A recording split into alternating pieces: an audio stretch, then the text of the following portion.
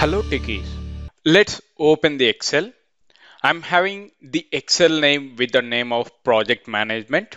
Now if you see over here, I'm having some of the work items over here.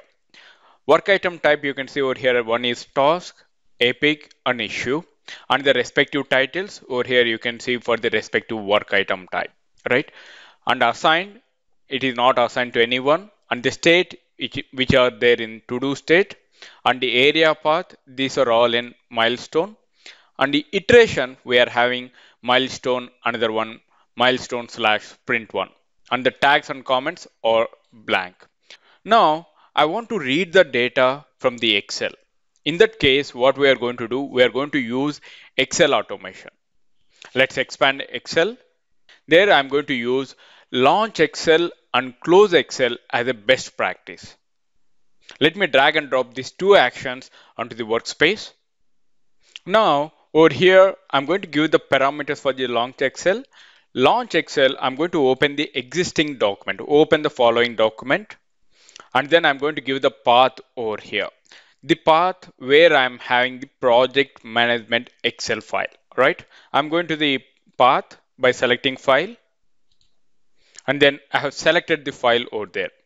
Now, as a next parameter, make instance visible. I don't want to make the instance visible, so that I'm going to disable this, and then open as read only, I'm going to make it as false. And then I'm going to click on save. Now, as a best practice, whenever you are going to launch an Excel, at the same time, you are going to close the Excel also. Let me drag and drop this close Excel action onto the workspace. Now, I'm going to select the instance, Excel instance as Excel instance, where already we got the instance from the launch Excel. All right. Now, before going to close the Excel, I'm going to save the document if there is any changes in the document. All right. Let me select the save document, and then I'm going to click on save. Now, I want to get the first free rows or column from the Excel worksheet. Now, let me go back to the Excel once again. There you can see I need to get the entire data. You can see over here I'm having columns and rows, right? I want to get the entire data over here, including columns as well as the rows. But before reading the data by using read from Excel worksheet, I want to know how many number of rows and columns that I'm having in the particular Excel. How can I go ahead and get it? Here is the action that we have, that is get first free column slash row from Excel. By using this action, you can get the first free column and as well as the rows which are there in the active worksheet. By using this action, you can get the details in a such way how many number of rows that we have in the particular Excel sheet, as well as we can get the n number of rows in the n number of columns in the Excel which are there in the active worksheet. All right, let me drag and drop this action onto the workspace inside launch Excel as well as close Excel in between these two actions. Now you can see over here I'm having Excel instance there which we are going to use to retrieve the data from the particular Excel sheet. There you can see the variables produced. I'm having first free column and as well as first free row. Now let me click on save. Now what will happen? You can see over here how many columns that we are having. 1, 2, 3, 4, 5, 6, 7, 8, 9. I'm having 9 columns and you can see 5 rows that I'm having.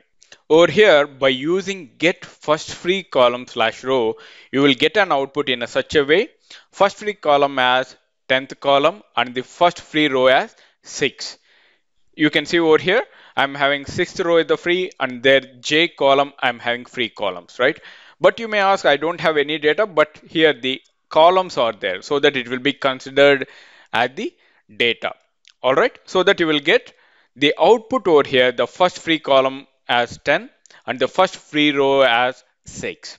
All right, now we got the required rows of columns, required number of columns and required number of rows by using get first free column slash row from the Excel worksheet action. Now I want to read the data from the Excel, right? Whatever the data that I'm having inside my entire Excel, which is there in the active worksheet, worksheet 1, I need to get I need to read the data. How can I go ahead and read the data? By using read from Excel worksheet action. Let me drag and drop this action onto the workspace after get first free column slash row action. Now over here you can see Excel instance. I'm having same Excel instance, that is which we are having for the launch Excel. And after that I'm going to retrieve the data. I want to retrieve the data, entire data. How can I retrieve it? I'm going to select from the values from the range of the cells. All right. Now I'm going to give the starting column as A and the starting row as 1. Now, what are the end columns that we have?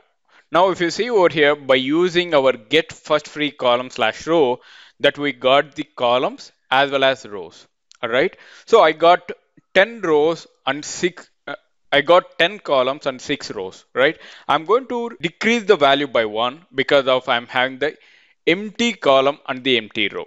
So that I'm going to select the variable for the end column as first free column minus 1, so that I will get 9 columns. In the same way, end row also what I will do, I will get it first free row minus 1. So by using these dynamic values from the variables, that is first free column as well as first free row, I will get all the data inside my Excel sheet. Now that's the reason we are going to use get first free column slash row from Excel. Now let me go to the advanced over here to make you understand. Now in my Excel, we got the data of first free column as well as first free row. Along with that, you can see over here, I'm starting the column from A1 and that is column A and the row is 1. Now the first row I'm having over here as column, right? These are all the headers over there in the Excel sheet.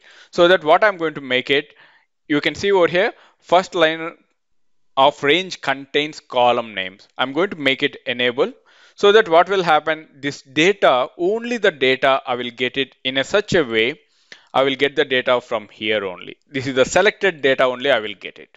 All right. Now that's the reason I'm going to make it first line of range contains column names. Now let me click on save. Now to make you understand, I'm going to run these 4 actions. One is launch Excel, get first free column slash row from the Excel, and then I'm going to read from Excel worksheet action. Now let's run the flow to see the output.